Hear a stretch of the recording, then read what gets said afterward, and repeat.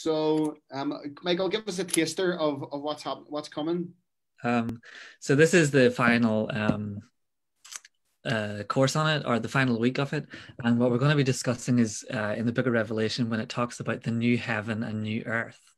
What is that actually all about? You know, we're not bad as Catholics at thinking about, you know, social justice issues, even mass, sacraments, those kind of things. But what happens after death? Like, you know, what's actually going on? What's the track there? Brilliant. So it's actually 7 o'clock. I don't know where the good doctor is. So sure. I think we'll say a prayer, and then we'll begin, and hopefully he'll join us presently. Yeah. Okay. In the name of the Father, the Son, and the Holy Spirit. Amen. God our Father, we thank you for this course, for Michael and for all that we've learned. As we gather together for this final hour, may your Holy Spirit guide all our thoughts and guide Michael as he leads us. In Jesus' name.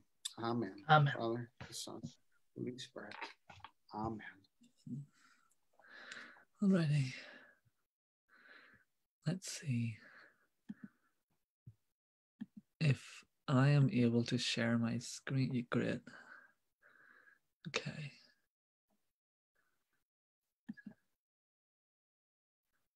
Now, can you see this okay? Can you hear me? I can hear you. Nothing's come up in this share screen oh, yet. So. Oh, I didn't hit share. Oh, there we go. Okay. Okay, that's good. Alrighty. So this thing, we're going to be talking about revealing revelation, a new heaven, a new earth. So the first thing we're going to talk about is the last judgment. In the book of Revelation, it does say in chapter 20, and I saw a great white throne. Hold on, if I can move my thing. Where am I? Let me just, or Francis, do you want to just read out that passage for me? No problem. Yeah. So this is from Revelation 20, and it reads, "And I saw a great white throne, and one sitting on it. The earth and the sky fled from his presence, but they found no place to hide. I saw the dead, both great and small, standing before God's throne. And the books were opened, including the book of life. And the dead were judged according to what they had done, as recorded in the books. The sea gave up its dead, and death and the grave gave up their dead. And all were judged according to their deeds. Then death and the grave were thrown into the lake of fire. This lake of fire is the second death, and anyone whose name was not found recorded in the book of life was thrown into the lake of fire." Yeah. Thanks. So this is how we're going to start our reflection here. In the book of Revelation, it's showing us the glorious destiny of the universe and of all who follow Christ faithfully. In the book of Revelation, St. John paints for us a very vivid image of the vision God gave him of a new heaven and new earth. Scripture and tradition also tell us that our bodies will be made new, like there is in Christ's body himself. It's curious, you know, like I kind of said at the start, we Catholics can spend so little time thinking about what happens to us after we die. But God has made it very real, very specific promises about our destiny if we are faithful to him. God has told us that we will rise again after we die, body and soul, to live with him together. But what exactly is this all going to look like? What does it mean when to say that our bodies will rise again? And in order to answer that question, what is it going to look like? We have to go back to the beginning, when God first created us. God designed us with both bodies and souls, and we need to uphold the goodness of both of them. We are both body and soul together, and we're meant to be that way for eternity. In many ways, when we are in heaven after death, being without our bodies, that's quite an unnatural state for us, because our natural state is we body and soul together. So heaven is not the final end either. And God says this, and this is what we're talking about here at the last judgment. Heaven is not the end. And then if we go on, Francis, if I'm going to ask you to read Revelation 21 as well for me, if that's okay. No problem. Yeah, go ahead.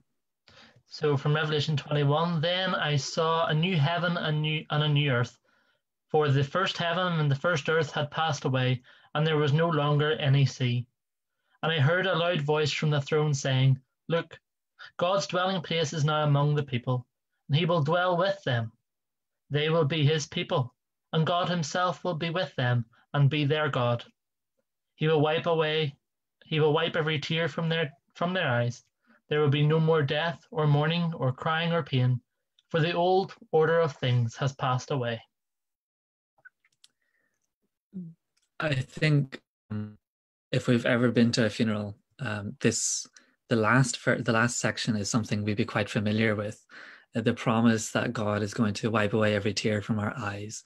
And this is about what's going to happen in the new heaven and new earth. This is what we're called to. This is our ultimate destiny.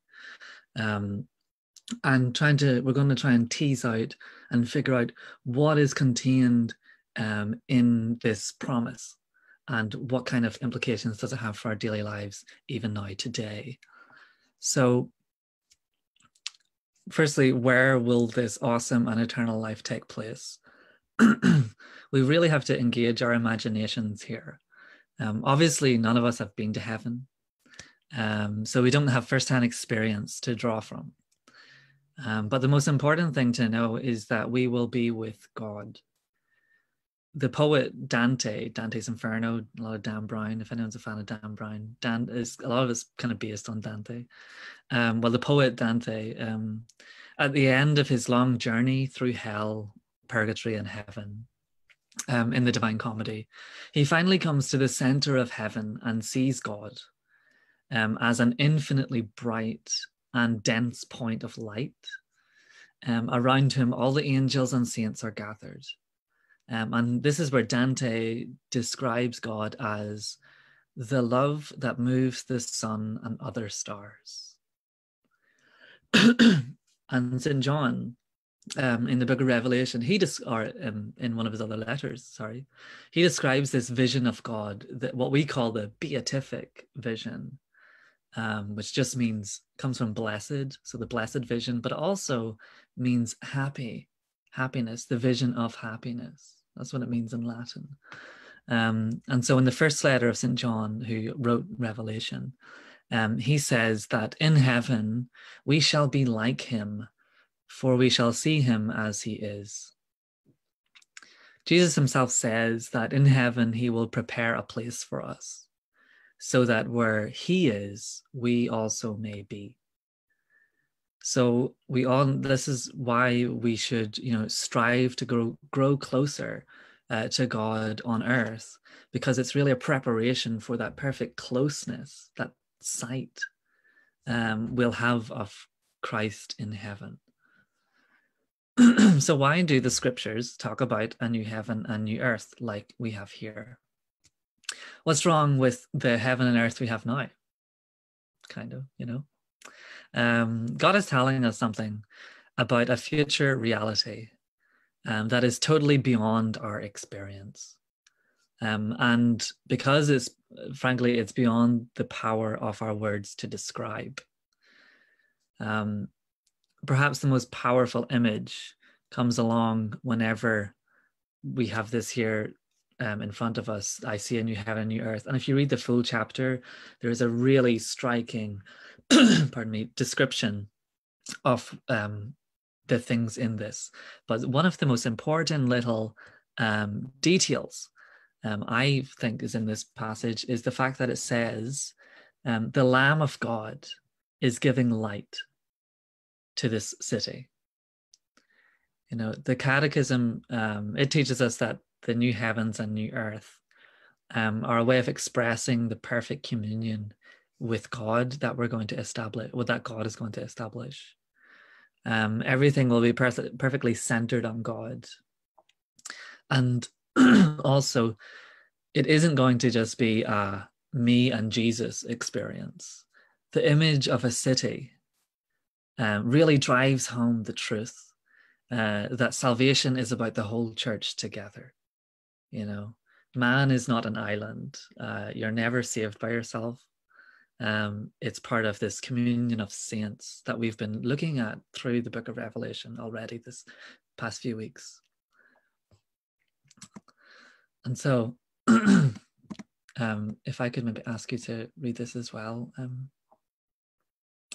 for me, Francis. No problem. So the New Jerusalem. One of the angels showed me the holy city, Jerusalem, coming down out of heaven from God.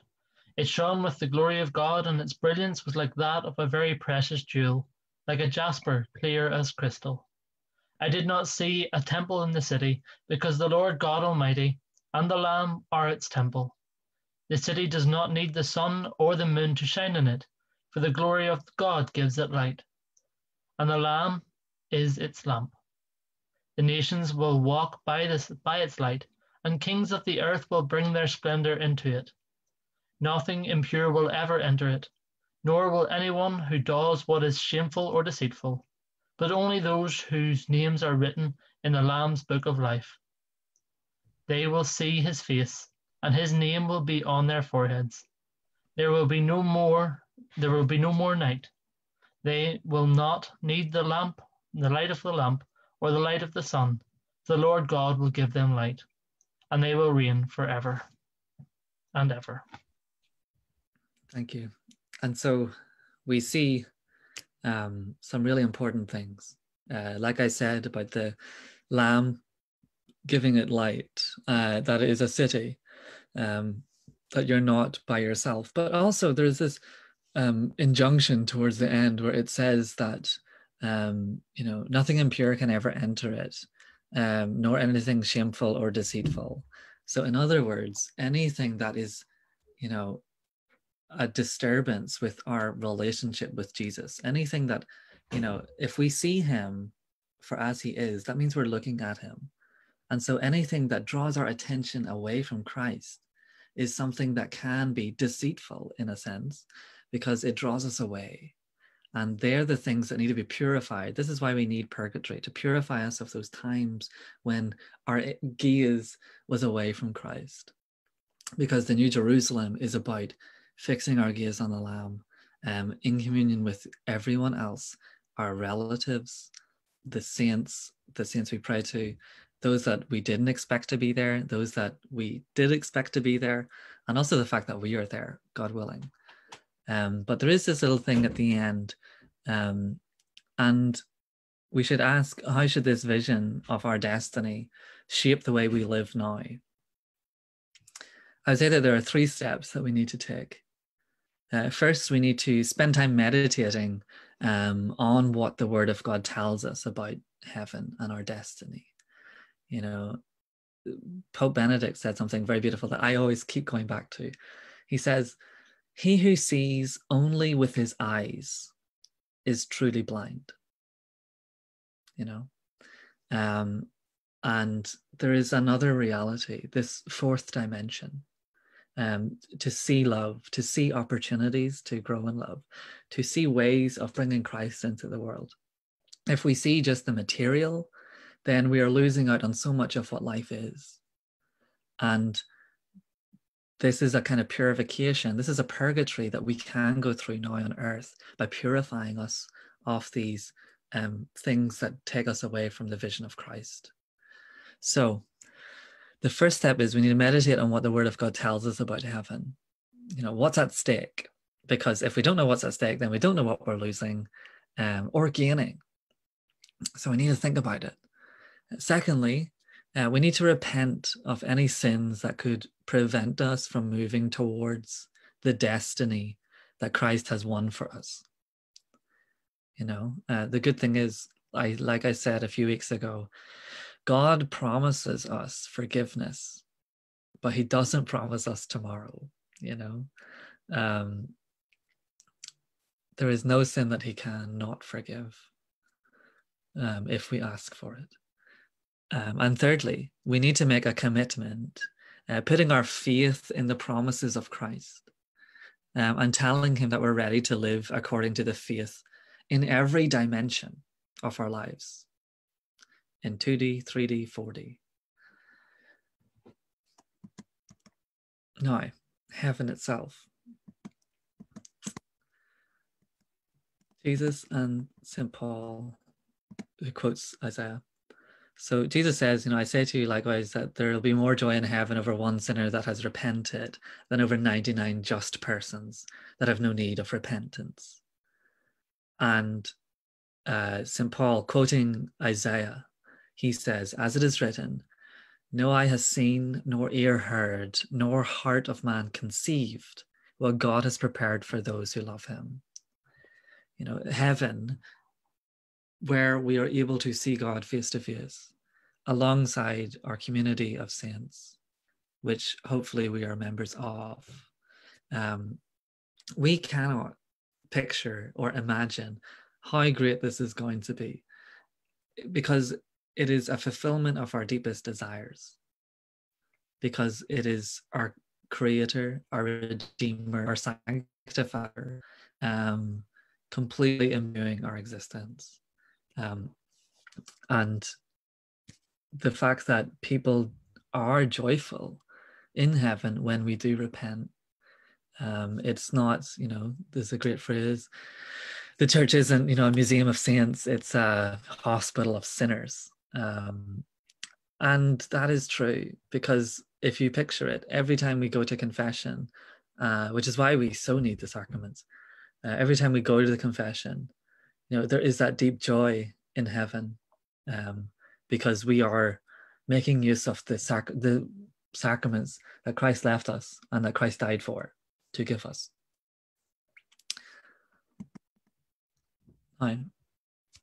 Another thing that should give us comfort. Francis, if you would read this for me, please. So from John 14, do not let your hearts be troubled. You believe in God, believe also in me. My Father's house has many rooms. If there were not so, would I have told you that I am going there to prepare a place for you? And if I go and prepare a place for you, I will come back and take you to be with me, that you also may be where I am. You know the way to the place where I am going. I am the way, the truth, and the life. Here we see it, words of Christ, pretty clear. If you think of it right now, God is preparing a place for us, for you, like for me. Like this is individual as well, there are many rooms for us. It's not going to be in a stable. He is not going to repay us with the kindness we showed him. It'll be 10-fold, 20-fold, 60-fold, 100-fold. And we don't have to go it alone, because we're just following the way of Christ. And by meditating on the scriptures, by going to the sacraments, by going to Mass, we will see that way of Christ, and he is the way. Now, something that I quite like talking about, but often not talked about, the resurrection of the dead. So in the Apostles' Creed, so when we say our rosary, we towards the end, we start saying, I believe in the Holy Spirit, communion of saints, forgiveness of sins, the resurrection of the body, and life everlasting. Amen. What are we talking about?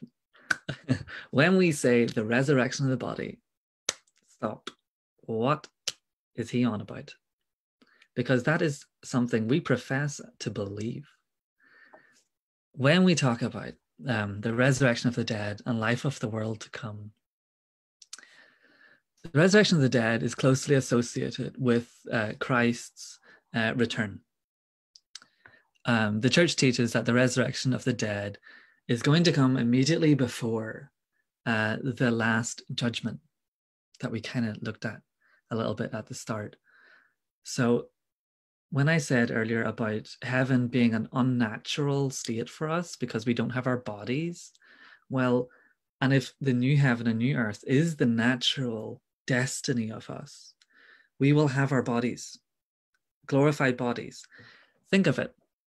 We proclaim the assumption of Our Lady, our body and soul into heaven. She has a body. If we think about Jesus, the resurrection, and then he ascends into heaven, he has a body. We, after we die, hopefully go to heaven. Then at the end of time, when there will be the resurrect, everyone will have their body again, glorified, hopefully. Then we will hopefully move on to the new heaven and new earth. And so we're called to live in hope of the new heaven and new earth. We don't really know what the return of our Lord is going to look like. We don't know when it's going to happen. We've discussed this in previous weeks. That kind of remains a mystery. We don't know how the universe is going to be transformed either, because it's going to be heaven and earth will pass away, but my word will never pass away. Like, this is a temporary abode. And so we're called to live in hope. And I mention these things because sometimes, we might feel overwhelmed by the weakness, miseries, violence, injustices, sins, suffering of life and human history. Some may even think, oh, there's no point, there's no end of this, and give up hope. But this isn't really the Christian perspective on things. We believe that God entered the world and God entered human history. We believe that in his Son, he continues to be in our midst. I am with you always till the end of time. And so even though scriptures don't tell us when it's going to happen, it does say that it is going to happen. Suddenly and unexpectedly. Keep watch is always the line in Matthew's gospel. And so it's at this time that we need to, so what's going to happen at the resurrection of the dead? Well, the whole human race will witness the public manifestation, the public showing of each person's good and evil actions and their consequences. This isn't, a kind of parade our works around us or whatever, but it's just going to show that we are connected. We know this. The pandemic shows us how connected we are to each other, how much we need other people. Our actions also have those consequences. And the final judgment is going to show us how we have, for better or worse, acted in the world. And if we followed the little way of Therese or something like that, where we try to make the most of every little action, every little opportunity, then this isn't a moment to fear. It's a moment to show how our prayers, how our actions have helped others, perhaps even on their journey with Christ. So it's a great opportunity. And so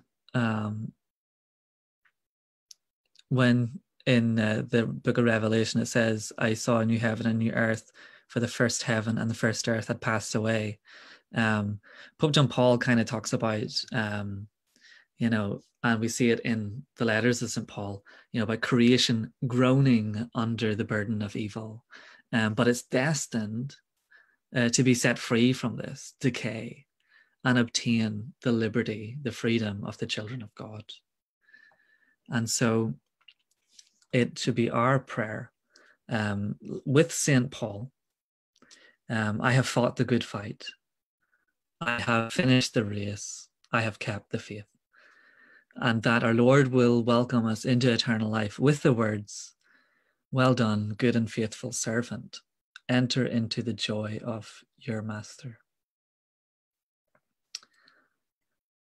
And so that's kind of the little reflection on New Heaven, New Earth.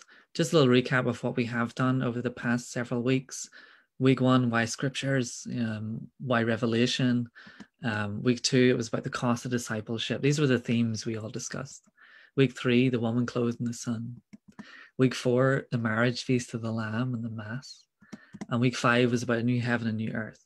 And really what Bingham and I were trying to, not trying to achieve, but on our reading of this book of Revelation, there are these major themes that run through it and that we can tease out of it. And it shows you, the richness and depth of Scripture with all these great truths of the faith that come out. And so if we pick up our Scriptures, if we become acquainted with what it's all about, then it will really deepen our relationship with Christ and really help us on our way, on our journey. Bingham this year.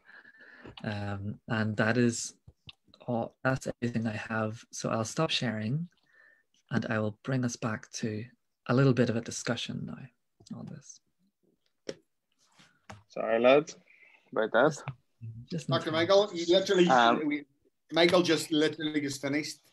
No, I know. I watched the last 10 minutes online. I didn't want to jump in and interrupt them. I was late, so we had a bit of an emergency in the lab, so I had to sort that out so I'm still in the office. Brilliant. So, but here, Michael Donnelly, thank you so much. That was amazing. Thank you. Oh, please don't. I don't need to see that. Here, we've just got, we'll have a few kind of questions, but we'll just jump in because one of our prisoners, Veronica, has just asked an absolute whopper. Oh no. She said, you're talking about the new heaven and the new earth. I just seen that. Will you see your loved ones eventually? What do you think that looks like? Do you know what you would say when somebody dies? Oh, he's up there with wee Johnny, or he's up there with his. Yeah. Like how do we interpret that, or what do you think in light of the bigger revelation? Okay, I hope it's a bit clearer now after talking about the city. We will see them in the new heaven and new earth after heaven, after this earth, after this heaven, and when we are reunited with our bodies again. We'll have bodies. Our loved ones will also have bodies. We will see them. We'll be able to talk with them. Personally, I couldn't really see it being much of a heaven if I didn't have some of my best friends there, or some of my family. And I see it happening in the way it's hard to imagine, obviously, but it'll be more perfect. There'll be no suffering. There'll be no pain. We'll be able to communicate. We'll be with God. It'll be more than the Garden of Eden. Yeah, if that's true. But yeah, we definitely will. So yeah, no, I definitely, because I'm wondering that our minds probably can't comprehend, because I have this kind of simplistic image of like seeing my granny, like granny, yes, like running over, and I think there'll be an element of that where God will reunite us in the resurrection, but it'll be much different. Pardon? It'll be much better, but absolutely. Yeah. Like if you think about it, if we ever read any of the post-resurrect, like after Jesus resurrected, but before he ascended, he was chatting away with people. He was with them. And if that's where we're going, it'll be the same. For sure. Sorry, I dropped something. Brilliant. So I've just a couple of quick questions. I think Phil Sheen says something interesting on that. Does he? Go for it.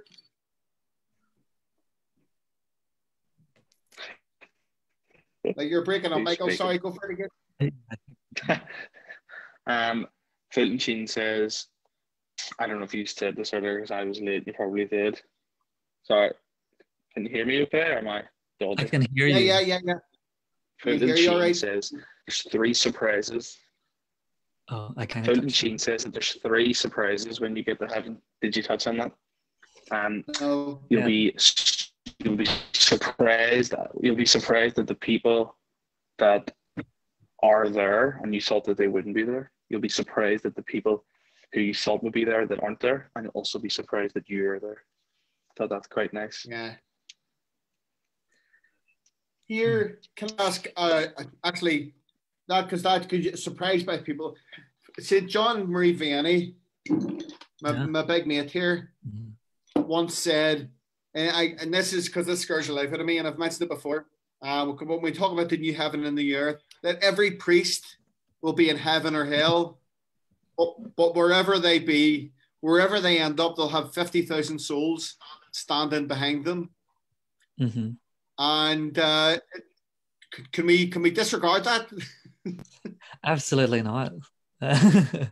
I would have to be a brave soul to disregard a saint. Let me tell you that. Yeah, me too. Anyway, sorry, that was a side note. But no, thank you, Michael. There's loads and loads there, and this theme of the resurrection of the body is so strange, and but it's actually the hope that we have, and there's something that you said that I'd love you to elaborate on because you said about that's why we need purgatory, and you talked about that briefly. You kind of glanced on that a wee bit. Can you say a little bit more about that? Because one of the arguments would be that surely the cross of Christ is sufficient, but actually it is. We're not saying it's not, but that period of preparing. So can you just talk about that a bit? Sure, absolutely. There's, in my understanding anyway, which is obviously not perfect, there is a difference between redemption and salvation. All right, Jesus absolutely redeemed us, 100%. Boom, he died on that cross. Redemption. How that redemption is accepted by us is us working out with Christ our salvation. All right. Now, he is 100%. We can't save ourselves. We can't redeem ourselves. We can't do any of these things. And so if we have, so Jesus has redeemed us through the cross. If we accept that sacrifice of Christ into our lives so much, it has to transform us from the inside out, right? If we're working for Christ, doing things for Christ, that will orient everything towards Christ. But the more we turn away from Christ, turn our vision away from Christ. Now, we didn't do a 180 and headed downstairs, but we're just kind of turning away from him.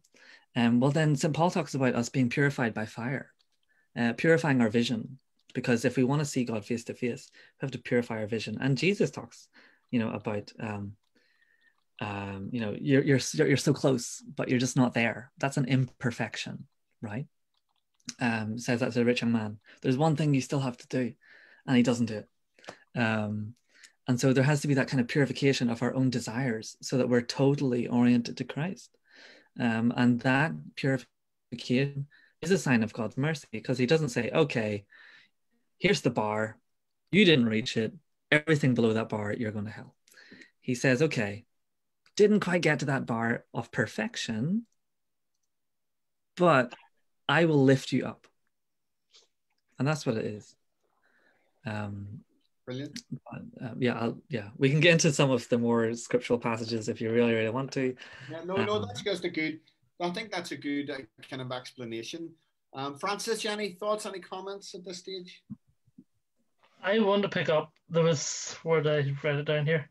One of the most beautiful, that's an analogy, it's the room, not a stable, that God has prepared for us. Yeah. I really love that, I must say. Yeah, so could you elaborate a wee bit more on that, just for me personally? Okay. So I didn't have that written down or anything. That just came to me. But when you think about it, when Jesus came to earth, the creator come into the creation. There was no room in the inn. There was he had nowhere to lay his head. He even talked about it even during his ministry. He said, the Son of Man has nowhere to lay his head, but he was in the manger in the inn. And luckily, because of God's love, he cannot do things by half. He does things to God's measure. And so it has to content his own love for us. And that is why, we cannot comprehend heaven, because it's love till God's measure, not ours. And that's why when we talk about, if we compare a manger to a mansion or a palace, it's the comparison. It blows it out of the water. And so our human mangers, our human attempts are nothing compared to God's attempt, and God will get it right. There's a beautiful book called The Interior Castle by St. Teresa of Avila. She's a doctor of the church on prayer. And she talks about the different mansions, and it's about God lavishing things on us because he wants to. And I love a freebie. So if God is going to do all the work and I just have to say yes, like Our Lady did, that's all she had to do, just say yes. If I do that, boom, freebie, mansion in heaven. But it's a sign of God's lavishness. So it is. The altruistic love of the Father and the love of the Son through the Spirit. And it drove him from heaven. It drove him out of there to earth. There's that self-emptying, the kenosis, he emptied himself, taking on the form of man to be taking on his cross. as we are. Yeah, I forget the full line in Hebrews, Philippians. I never thought about the fact that even the saints in glory in heaven are still in a somewhat imperfect state. Absolutely. Because the resurrection of the body hasn't happened.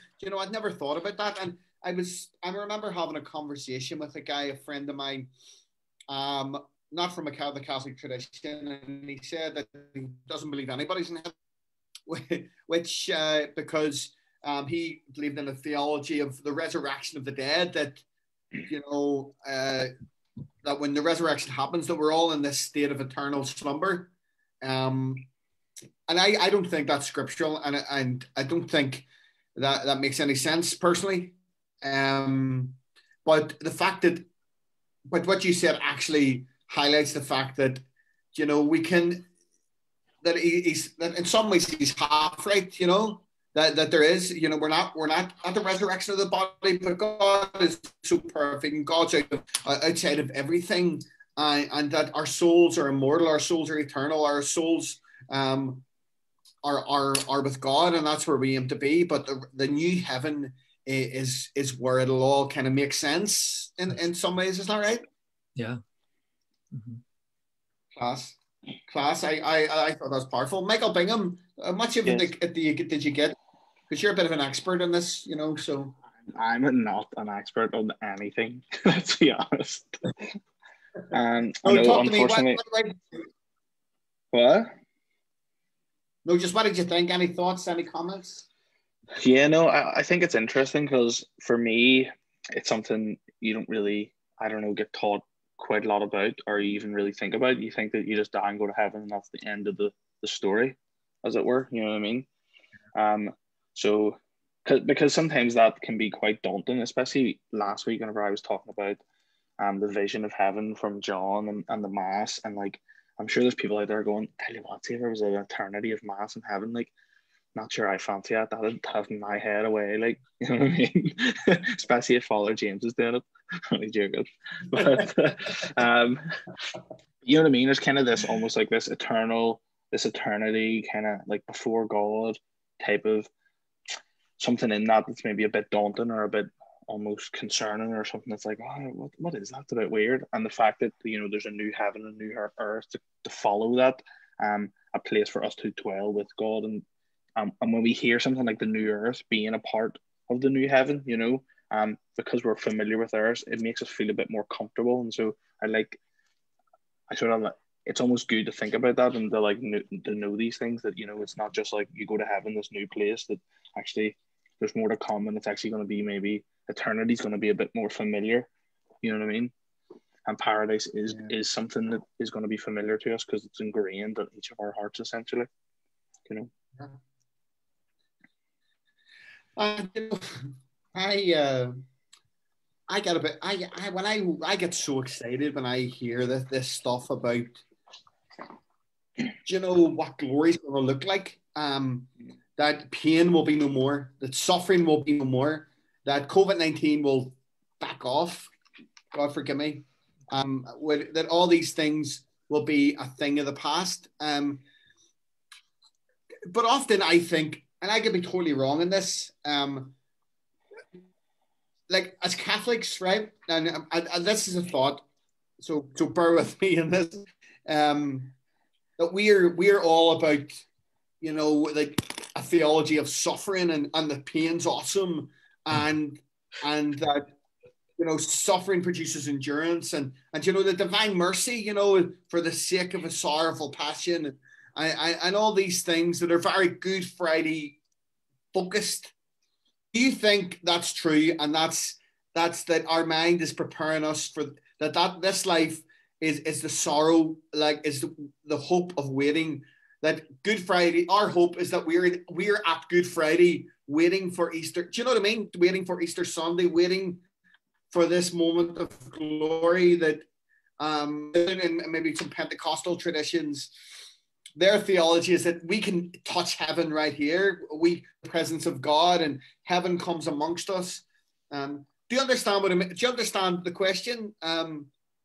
Is it both and, or how do we marry that? Because I'm all about Easter Sunday, you know, but maybe I don't focus too much on Good Friday, you know. Well, I think a lot of that. I think a lot of. No, I was just going to say. Hopefully.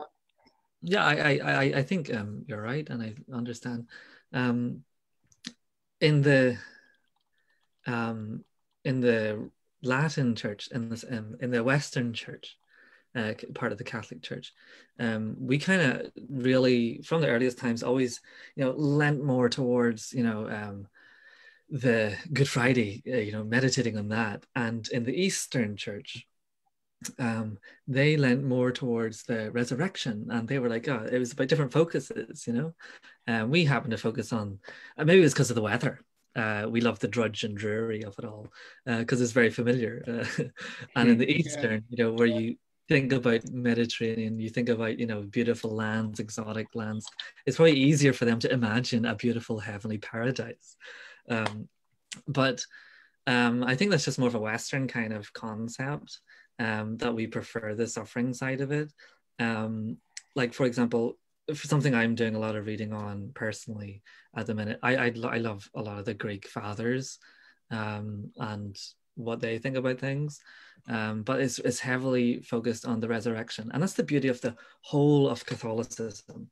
We're not bound by what do people in Ireland, England, France, Spain, Germany think, but we can go to anywhere in the Catholic Church and say, well, what do you find striking? And the Greek fathers they say, I find the resurrection striking. Great. What do you think about it? Help me, enrich my understanding. And that's the beauty of, you know, the whole Catholic understanding of things. And even though something I grew up with and love, with the Divine Mercy Chaplet, meditating on the Passion, that was my bread and butter. That is my bread and butter. You know, every day doing that. But that has a really great message and insight, because it shows us the love of God. It, instead of focusing on, oh, what can I get out of it? Resurrection. It's saying, what did Christ put into it? And he put his entire self into it. And by realizing that can help us live better today. It's like, if Christ can go to the cross, I can go and say hello to my mother-in-law, or whoever it is, that, you know, whoever the devil is in your life. This is another reason for celibacy. But it's just a difference in emphasis. But as a global church, these different emphases enrich our understanding. It doesn't detract. And we shouldn't be so narrow focused in our own little thing, but see what the entire church is talking about. Mm-hmm. Brilliant. Well, maybe one of the questions was about the Divine Chaplet. Did you see that, or was that off the cuff? I kind of noticed it. So yeah. And the Divine Mercy Chaplet is really, it's something that I'm coming to understand. And Francis is smirking there because we've had I just didn't understand it, but it's whenever I began to pray it with the sick, that I began to understand it, that we're in those moments of close to death, that we're heading for glory, that it's all about Jesus, and his mercy and where we're going, yeah, if anybody has any more questions, we have a wee bit of time left on any of the weeks that we've done, or any last comments and remarks. I've found this course extremely challenging. I've learned stuff. And just to say to Michael, the comments that I've received from parishioners who have said how much they've learned and how much they've grown in understanding the Mass and understanding heaven and making what's a scarring that actually I can understand it. This is for us as well, because and that's a difficult skill, because it would nearly be like where people, I know in the Catholic world, almost run away from scripture because they don't understand it and that we're not meant to read it, So thank you both for your faithfulness and your diligence and your well-prepared presentations. They've been really, really, really amazing. So thank you so much. You're more than welcome. The only thing I would add to that is, if you're truly thankful, then please, if you have 5 minutes to offer, that would be it. So we missed that. So was that? Sorry. Am I here? Mm-hmm. Yeah, you're here. Yeah. If you really did find it useful, if anyone who did find it useful was able to even give 5 minutes and say a prayer for both of us, that is the best thanks you can give. Absolutely. Yeah. No bother. That is no bother, and we'll make sure that you're prayed for in the parish and for all that you do. For Michael Bingham, who's getting married very soon, and we're all very excited about. And for all, so Michael Donnelly, is there anything we can pray for? I mean, just pray for me. I think God knows better than I do. God knows better than we do. If you can just pray for God's will to be done. And are you? Maybe it's unfair to ask you about your vocation on. I kind of can see where these things are going, and I will say I am more than happy to talk about anything after the recording. Yeah, no bother. Well, listen, I know we're a few minutes ahead of time, but we'll just finish, and we'll maybe, because it's not 10 minutes, we'll maybe pray a decade of the Rosary together. Would that be okay? Yeah, sure. So maybe if everybody mute apart from Paul Donnelly will respond. Is that okay? The second half of the Our Father and Hail Marys. Sorry. Father, the Son, the Holy Spirit. Amen. I believe in one other Almighty, Creator of heaven and earth. I believe in Jesus Christ, His only Son, our Lord, who was conceived by the power of the Holy Spirit, born of the Virgin Mary, suffered under Pontius Pilate, was crucified, died, and was buried. He descended into hell. On the third day, He rose again from the dead. He ascended into heaven and sits at the right hand of God, the Father Almighty. From thence He shall come to judge the living and the dead. I believe in the Holy Spirit, the Holy Catholic Church, the communion of saints, the forgiveness of sins, the resurrection of the body, and life everlasting. And we meditate on the resurrection from the dead. Our Father who art in heaven, hallowed be thy name, thy kingdom come, thy will be done on earth as it is in heaven. Give us this day our daily bread, and forgive us our trespasses, as we forgive those who trespass against us. And lead us not into temptation, but deliver us from evil. Hail Mary, full of grace, the Lord is with thee. Blessed art thou among women, and blessed is the fruit of thy womb, Jesus. Holy Mary, Mother of God, pray for us sinners, now and at the hour of our death. Amen. Hail Mary, full of grace, the Lord is with thee. Blessed art thou among women, and blessed is the fruit of thy womb, Jesus.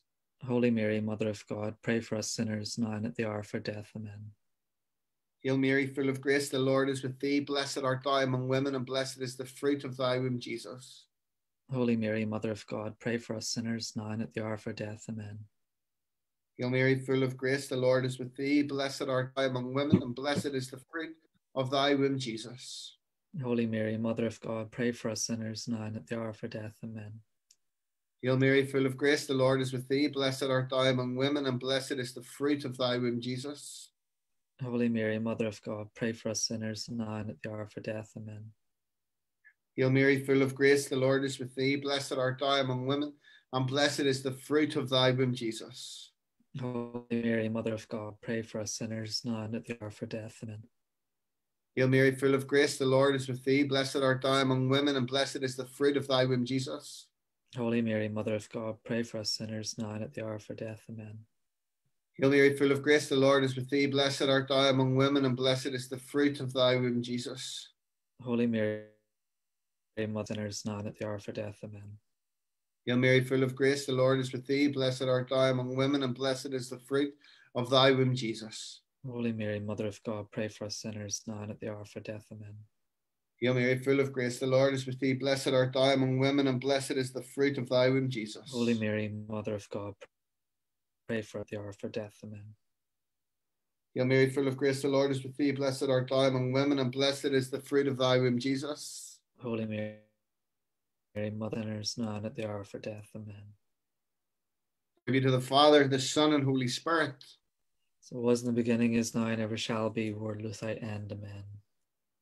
O my Jesus, forgive us our sins, save us from the fires of hell, lead all souls to heaven, especially those in most need of thy mercy. Saint Martin of Tours, pray for us. In the name of the Father, the Son, the Holy Spirit. Amen. God bless, guys. I'll see you very soon. Okay, Yeah. Thank you so much. Thank you. Thank you for having Yeah. us. Thank you, guys. Thank you. Yeah, see you. Thanks. So